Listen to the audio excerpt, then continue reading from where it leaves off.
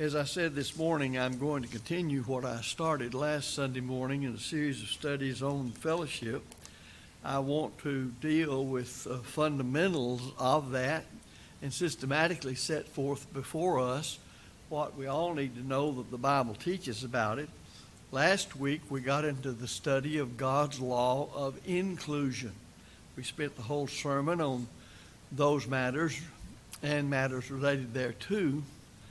And today I want to get into what will take up the rest of the time, and I'm not quite sure how far into the future we'll go with this. I don't quite know how to measure it.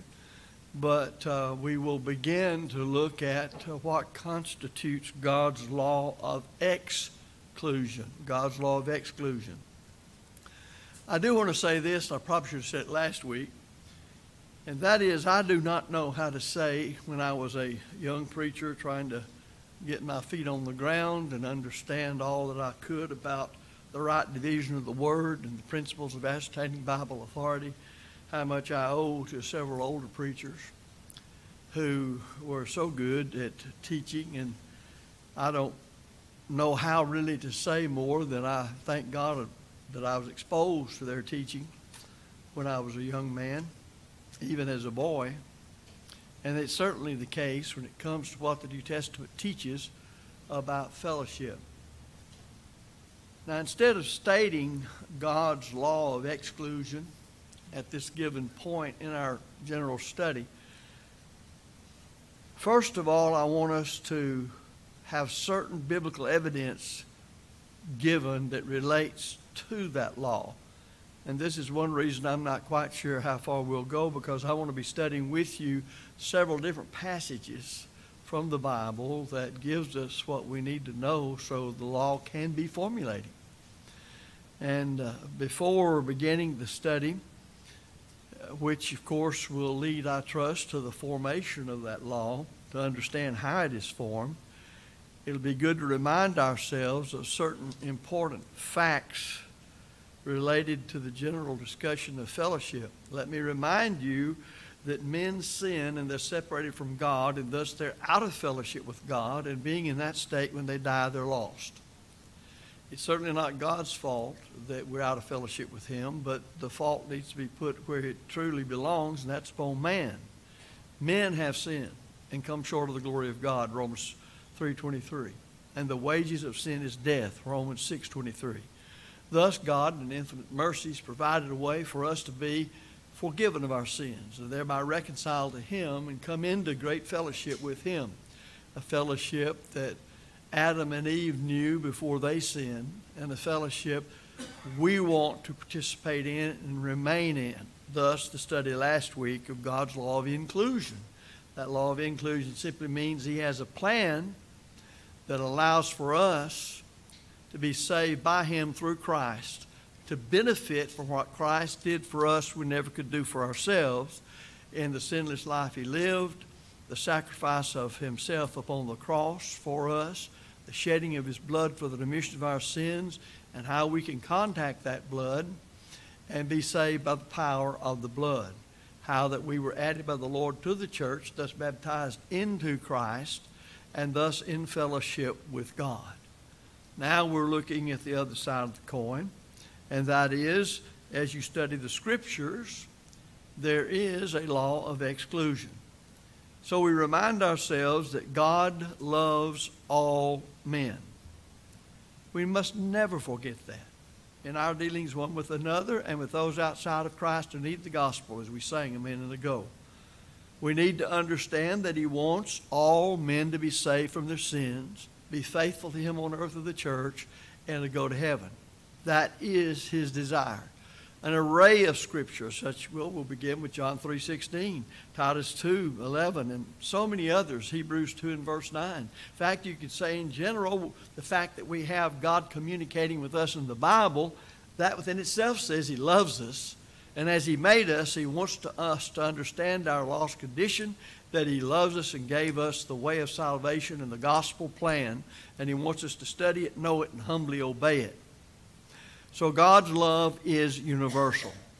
Not only does God love all men, but it is His will as Christians, members of the church, who've heard the gospel, believed and obeyed it, added to the church by the Lord himself, that we should love all men and sincerely desire their salvation. When you think of everything Christ did, how he prepared the apostles, as this account is in Matthew, Mark, Luke, and John. When you see the book of Acts, as the church is started in Acts 2, it all has to do with the church being the instrument through which the gospel is preached. And we sing that song, "Into our hands the gospel is given." God cannot, and this sounds very strange, but that's the way he ordained it, God cannot get done what he really wants done if the spiritual body of Christ, and members in particular, do not comply with his will that the gospel be taught to every creature. To every creature on this earth. That is meaning every person who needs it, who's capable of understanding it. Sometimes we don't realize that. But we are to be living before the world like the New Testament says, and a part of that is preparing ourselves to preach the gospel and defend the faith, and in that way enlighten people along that line. But we as Christians must love all men as God loved them and sincerely desire their salvation. Whatever we do in the church, it's enjoined on us to be faithful.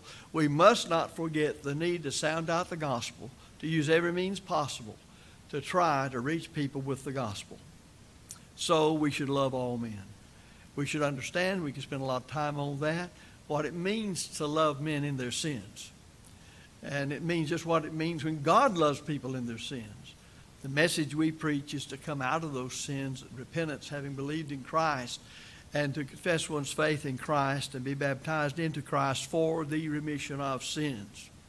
We should also note that the Bible upholds unity. Some of this is a repeat of last week. By that, we mean the Bible upholds unity which is brought about by obedience to God's Word. God has a platform of unity. There are 7 divine planks in it. Paul lists them in Ephesians 4 through 6. You can find his desire for unity in such passages as that, and in 1 Corinthians 12, verse 13, and we're very familiar with 1 John chapter 1, verse 7. And he condemns division. That is, division that is condemned by his word, which is a division brought about by false doctrine or allegiance to human personalities.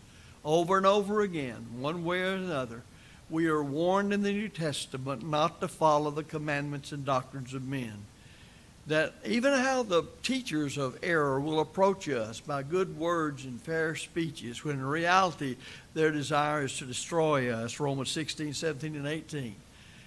I don't think anyone here or anyone who's knowledgeable of the Bible would say anybody ever did any more to spread the gospel to those outside the church, the alien sinner, than did the Apostle Paul. Yet I don't think anyone could say that they could outdo him when it came to him dealing with false teachers in the church.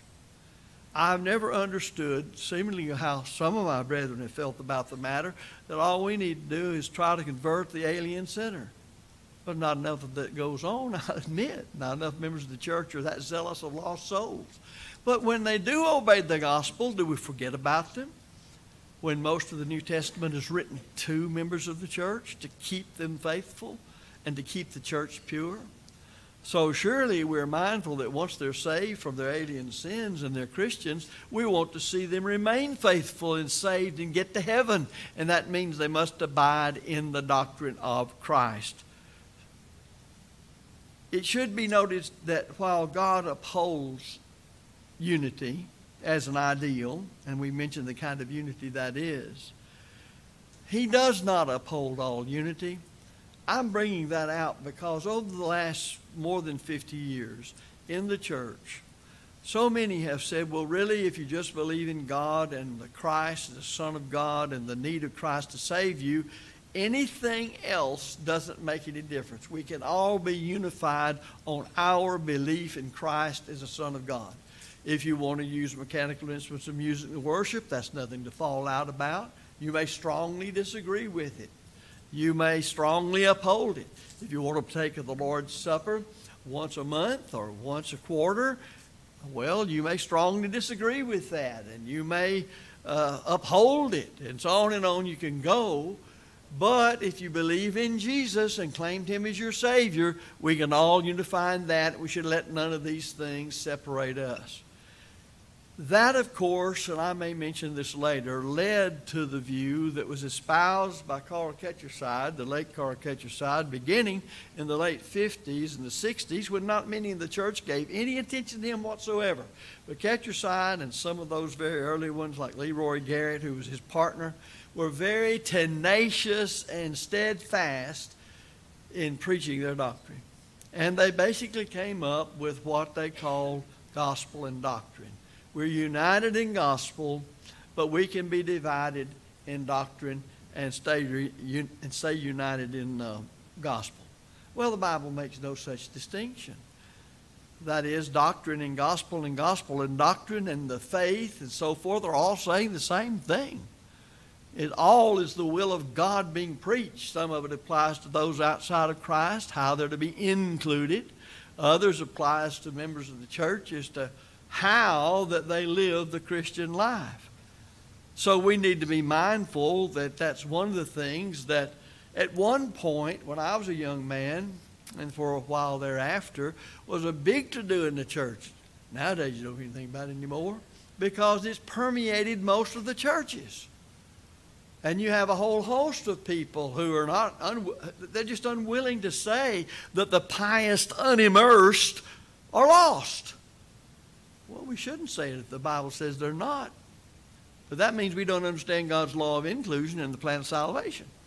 Nobody's going to be saved that does not from the heart obey that form of doctrine, Romans 6, 17, and 18. And that is being buried with Christ in baptism because you're a believer and repented of your sins and confessed your faith in Christ, and thus you complete your obedience by being baptized into Christ. And further, while it's certainly true that God condemns division, He does not condemn all division. Rather, He opposes some division. He makes it clear that Christians cannot have such an association with the world that they would be influenced by the world. We have statements of come ye out from among them and be ye separate and touch not the unclean thing. That is, in those matters necessary to being faithful to God, we cannot cross and leave those things. We must understand that God expects us to separate ourselves from them. I don't know how anybody can read about fleshly Israel and how God over and over and over again punished them for their lack of pulling themselves away as a fleshly nation from the other nations round about them. And they got themselves into big trouble when they wanted a king, and the reason was to be like the nations round about them. Now, all that was written aforetime for our learning. Well, what does it teach me today when it comes to the spiritual body of Christ, the kingdom?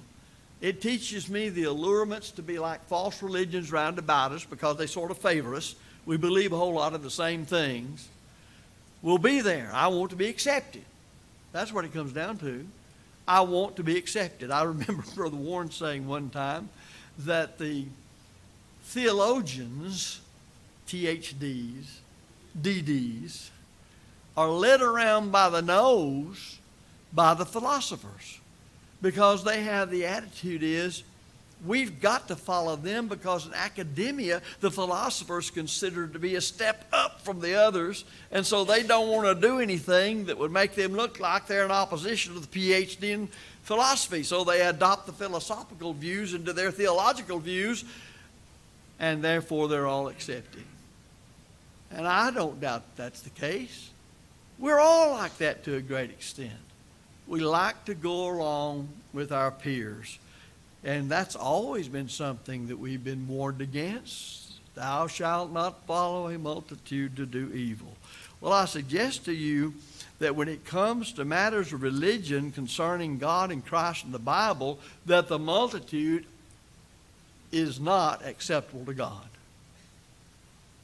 I don't know where we can't see just by casual reading of the whole Bible, anywhere you want to go, that God has never said that simply because you're in the majority, you're acceptable to me. That sure would make a big difference in the way the matter of Noah and his family being saved from the flood, because he saved the minority of a minority of a minority of a minority, and the majority couldn't swim. And it's been that way. And the emphasis is be right. Right with God. Be obedient to God. That's what's always emphasized. Doesn't make any difference to everybody else. Is not. You can be. And every example you have in Hebrews 11 and throughout the Old Testament of people who were acceptable to God were people who did what was right when it wasn't the popular thing to do, even among their own people.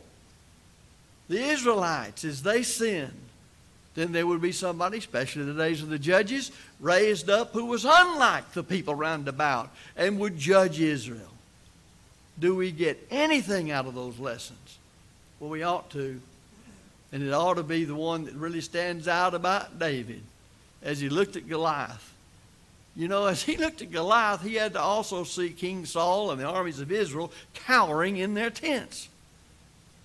And who was he to stand there and say, well, who is this Philistine, this uncircumcised Philistine, defying the armies of the living God? He didn't have anything to prove to anybody. He just knew what God said concerning what was right and wrong. And he said, let's do it. That's the way it ought to be for every one of us who's members of the church. We need to be concerned about general and specific authority. When we speak of general authority, we can't make it more specific than what the words generalize. If I say, go into the Spring Church House, well, that's specific in the sense of the Spring Church House, if that gives you enough information to know where you're to go. But I didn't tell you how to go or when to go or which door to enter into. I didn't tell you even to come in the auditorium or go into the classrooms. So that left up to your judgment, didn't it? But if I told you to go in the front door of the Spring Church House that enters into the back of the auditorium and go down to the third pew from the front on the right side of the building and pick up a song book, now do you see the difference in the first one being general and the second one being far more specific? Well, when I'm looking for authority from my Lord in the words of my Lord, I have to understand some things are general. Go ye into all the world and preach the gospel to every creature. That's quite general. Go where? In all the world, preach. Preach what? Preach the gospel to who? To every creature. It doesn't tell me where to go first. It doesn't tell me who to preach it to or where I'm going to. As long as it's in the world and the people who need it. So we need to understand that. That's just first principle of right division of the Word of God, 2 Timothy 2:15. So we must neither treat general authority as if it were specific, nor treat specific authority as if it were general. Closely connected with this point that we just made, we should also note that there are matters of liberty. This allows the exercise of the human judgment God has given us. We do that with ourselves personally. We do that within our homes as God has ordained the home and its structure. We do that in the church, in the way God's organized the church. And we need to realize that where there is an obligation, there's always going to be options and thus liberty to choose which option that best discharges the obligation. The desire is to discharge the obligation. That's it. When you look at the directions given to Noah and the building of the ark, there are some specifics right there. Yet there's a host of things not mentioned that was left to his judgments, how he put all that ark together. And that's the way it is in virtually everything that God's obligated us to do that must not be changed. It must not be added to, altered, or modified, or taken away from in all of it. We must neither treat matters of obligation if they were matters of liberty, nor treat matters of liberty if they were matters of obligation. And that's caused as many problems in the Lord's church as you can shake a stick at over all these years, because people will not tell the difference. Either that or they just want something done their way and they're willing to tell the church before getting it. So we must, if we're serious about taking the Bible as the very Word of God, to communicate the will of heaven to us so we'll know how to be pleasing to God when we learn it, then we will have to take into consideration general authority and specific authority and matters of obligation and matters of liberty in choosing the best way to carry out only what God said that we must do. That's where we ran into the trouble in the 19th century when it came to, is mechanical instruments of music authorized by God or are they not? Well, some said we're at liberty to use them. Others pointed out everything in the New Testament regarding music pertaining to worshiping God is sing, and we can't go beyond sing. And then he even tells us psalms, hymns, and spiritual songs.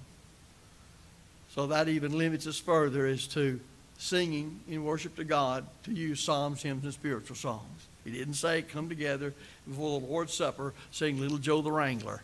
He didn't say that. So we need to understand what a psalm and a hymn and a spiritual song is, because those are to be used according to God to praise Him in music, which music is designated, specified, singing. Now to do more than that, to do more than the Lord told us to do. It's to add to the Word of God. So Bible authority is something we're concerned about. Now, I'm going to pause here and say, you folks have had the blessing of hearing all of that, not just from me, from Al Brown, and I don't know who others. But you've heard a lot of it from me. But I promise you, as surely as you're looking at me and I'm looking at you, there are a host of congregations that have not heard what I've been speaking last week and today in a long, long time. They just haven't.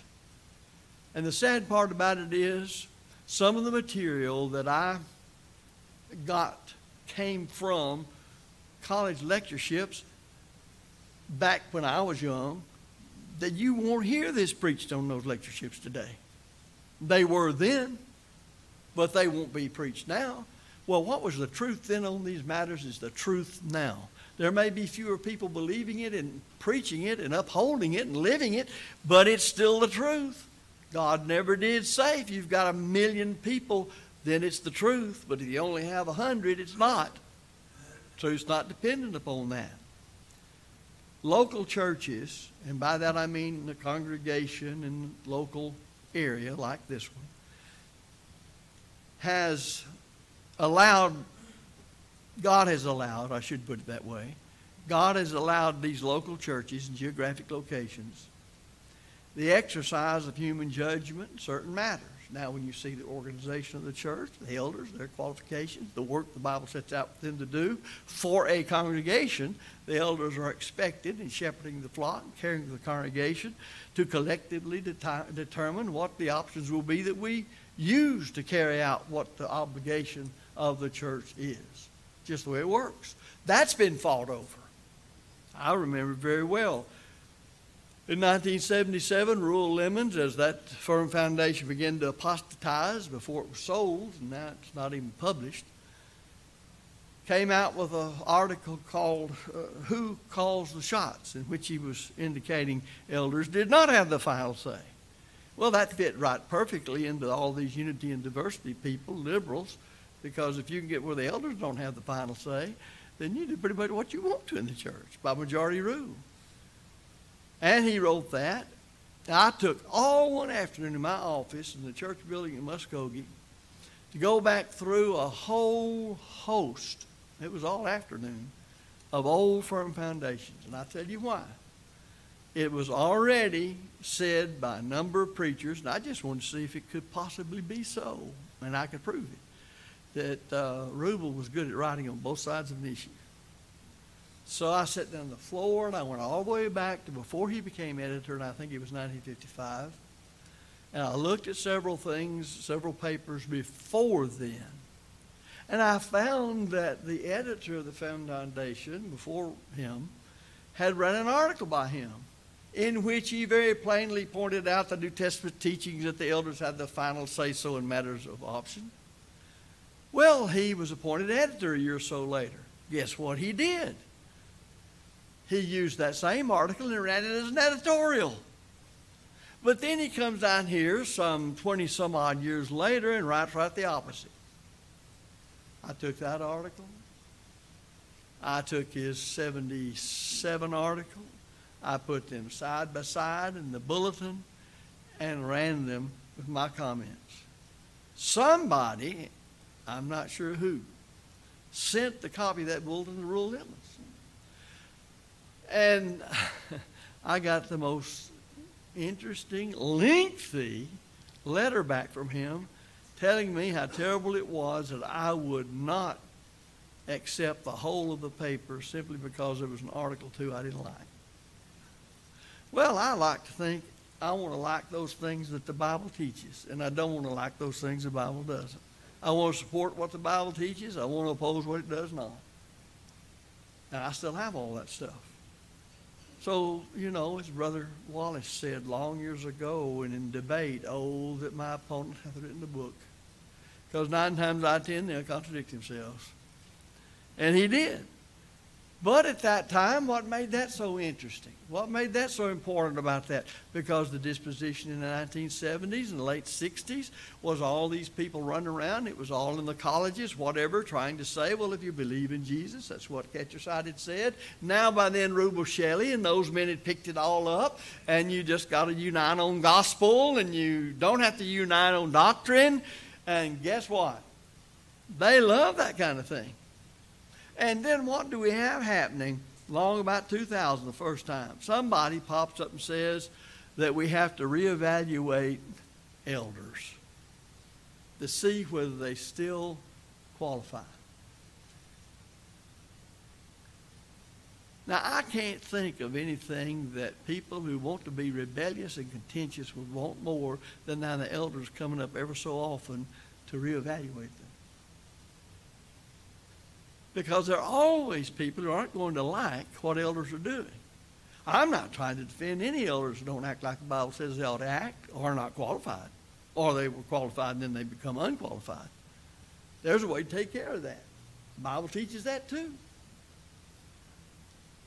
But any time any group of people are in a position in any organization to have the final say-so on a thing, there's going to be somebody under them, whether it's the public school or a business or whatever, that's not going to like the decision they make. Just not going to do it. And that's the reason that you have the simple statement that we're to submit to them that have the rule over us. Some people say, well, I do if it suits me. Submit means I really don't agree with it, but they're in the position to make the decision and I'm going to do what they say. You think anybody in the military ever thought about that? Ever had to submit? So we need to understand that when it comes to God, who has ultimate authority, that he's delegated authority, that authority is in the Word of God, and that there's general authority and there's specific authority. There's obligations, and then there's areas of liberty in carrying out those obligations. And that just as surely as people don't like those many or some decisions that elders make, if you put any other group in, whether they're qualified or not, and they have the final say-so, you think everybody's going to like that? And that's one reason they came up, the reevaluation and reaffirmation of elders. You can just have a swinging door. You get your chance at it every so often. You put these folks out, they serve their term, we'll put these in. Now when you get so upset with them, the majority can go against them. You never find a scintilla of information in the New Testament that would uphold such a mess as that. If a person's qualified and appointed, he's qualified and appointed. If he's doing the work with the other elders because they all were qualified and appointed, then they're where they ought to be. They have the obligation to do it. They do it mindful of the fact Jesus is the chief shepherd. It's his church. They're overseeing and shepherding it as it's his church, not like they want to do. Not like their desire is. And so all of that fits in with people striving and as servants of Satan to pull the church away, to make it something it would not. And who was it that Paul say, from among your own selves shall men arise, teaching perverse things, to draw away disciples after them? Why, he even said that to the Ephesian elders. So there has to always be each person measuring himself and measuring others. That's part of what fellowship's all about, folks, is that we keep one another straight. We joke about it sometimes and other things, but say we're here to keep one another honest. Why do you always have, or at least I think most of the time, you have a written contract and everybody sign it? So it can be showed what you actually agreed to, and it's in writing. That's for honest people's own good, as much as to rule the crook out. All of that God knows, because after all, the New Testament is a last will and testament. That's where the will of the Lord's found. So we need to know the passages that put together God's law of exclusion. Now, I've got about enough time to go into the first passage. At least I think I do. But all of those things are very important in the fundamentals. In Matthew 18, 15 through 17, and I want to get this before we go any further. I have a passage here, Matthew 18, 15 through 17, that's been abused and misused by all sorts of folks. Now it reads that if thy, American Standard Version is what I'm reading out of, and if thy brother sin against thee, now let that sink in. If thy brother sin against thee, go, show him his fault between thee and him alone. If he hear thee, thou hast gained thy brother. But if he hear thee not, take with thee one or two more, that at the mouth of two witnesses or three every word may be established. And if he refuse to hear them, tell it unto the church. And if he refuse to hear the church also, let him be unto thee as a Gentile and a publican. Is that really hard to understand? But people won't do it. I have seen people teach false doctrine publicly. Many of them supposedly very knowledgeable men. But then when they were answered as publicly as you could, in view of the fact who knows where their doctrine went since it was taught publicly, especially in print, they squall louder than a stuck pig because you didn't come to them first, like Matthew 18, 15 through 17 says. I said, notice those first few words, because this is not dealing with a public matter at all. Where does it begin? If thy brother sinned against thee. The person sinned against, and the person did the sinning. Who knows about this? The person sinned against, and the person who did the sinning, and of course God being omniscient knows all. That's all. And notice, you go to him, the one sinned against, and you show his fault between thee and him alone. Does alone mean anything? If people are what the Bible says they ought to be as brothers in the Lord, it'll be settled right there. And nobody will have ever known about it. But the one offended and the one who did the offending, and God who knows they settle matters like he said. It only goes beyond the two when the one who's the offender won't repent. Even then it doesn't go before the whole church. Notice that he says, if he hear thee, you've gained your brother, but if he hear thee not, take with thee one or two more. That's the divine prescription. You've been offended against, you've gone to him, he won't repent. You take one or two more because you want to verify exactly what the whole situation is. Now, if it is repented of then, not many people know about it. And if they're all what they ought to be as Christians, they're not going to say anything about it. But what if he doesn't repent?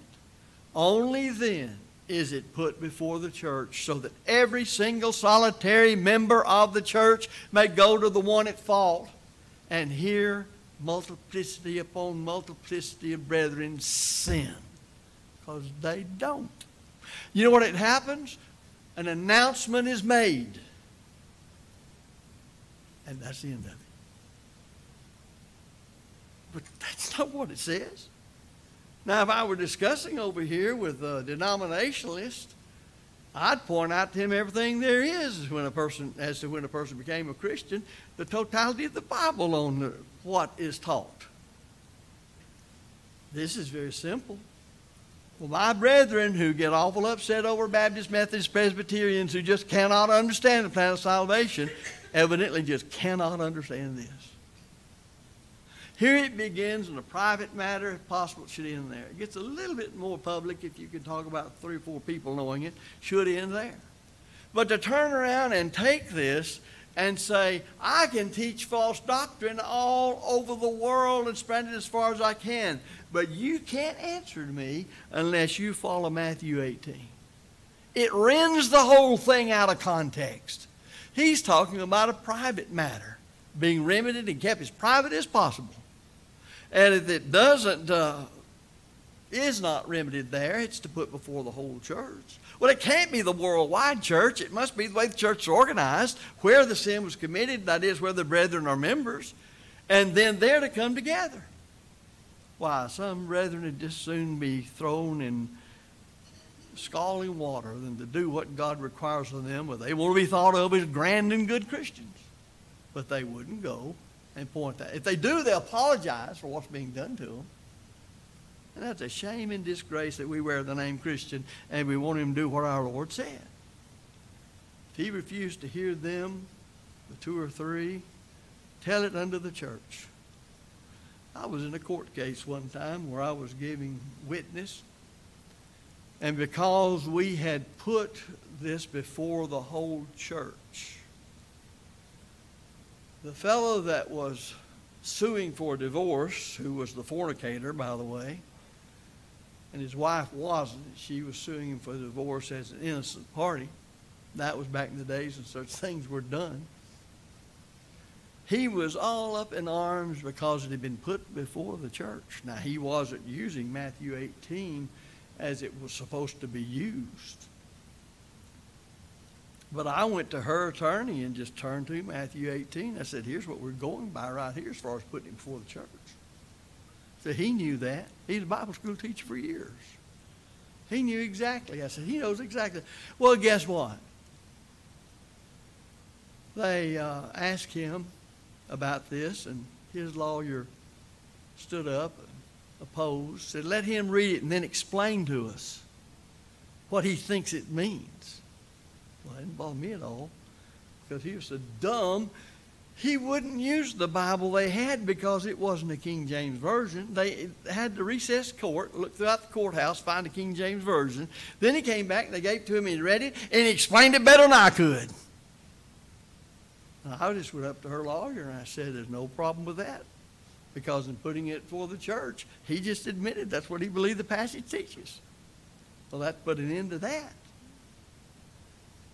Brethren, when people love sin, when they're caught up in sin, trying to defend it, lie about it, and this man had been doing this for years, finally was exposed, then there is no end to what they may say or not say. Ananias, Sapphira, why is that in your Bible? What do you learn from it? Ahab and Jezebel, what do you learn from those people? That they can be people who can think they're grand and wonderful folks and want you to think the same thing, and they're rotten to the core. Main thing I want to come out of this, and then the lesson's yours. 1, personal offenses are sometimes committed.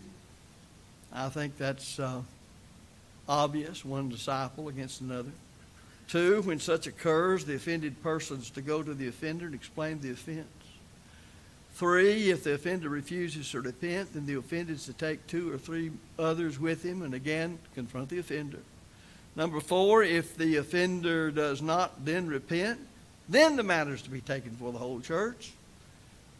And 5, if the offender, in the face of confrontation with the entire church, remains impenitent, then the offender is to be no longer regarded as a faithful member of the church.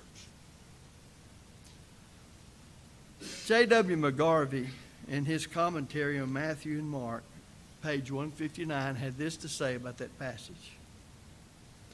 In other words, when a man has sinned against his brother, refuses to hear the church, he is to be treated as we properly treat heathen men and publicans, or men of wicked habits. We have known persons to express a doubt whether this implies an exclusion of the sinning party from the fellowship of the church. But to deny that it does would involve a great absurdity. It would require the offended party to live in the church with a man whom he justly treats as though he were a heathen and a publican. And it would require the church to hold in her fellowship men who are rightly so treated by her own members.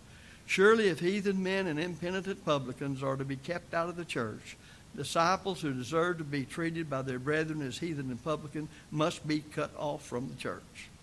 Now that was written well over 120 years ago. Well, that doesn't prove it right, but it proves that a great mind and a great many others who are wedded to the authority of the Scriptures and infallibility and inspiration of the Scriptures have concluded some things that other people seem to be blind as a bat to. If you're not a Christian, we've studied what to do to become a Christian. There is a law of inclusion, and you've got to abide by it, or you won't become a Christian. If you have sinned and won't repent of it, there is a law of exclusion. First of all, if you are in sin and know it, you're already separated from God. If you died now, you'd be lost. It's that simple. There's no use trying to color it some other way. We need to understand that David prayed, keep me from presumptuous sins. In other words, I know this is what I ought to do. I know God said it, but I'm not doing it. That person can't expect the grace of God to cover anything. The blood of Christ is not going to cover a sin. When you know it's a sin, you won't do your part in repenting of it. You die lost if that happens. God doesn't want that. God loves us. God wants us to be pure. He wants the church to be pure. He wants each one of us working on one another to keep us in harmony with God's will. But we live in a very wicked world. And too many times the wickedness of this world works on some members and it overtakes them. If any man be overtaken in trespass, ye which are spiritual, restore such an one in the spirit of meekness, considering thyself, lest thou also be tempted. If you need to obey the truth, we invite you to do that while we stand and sing.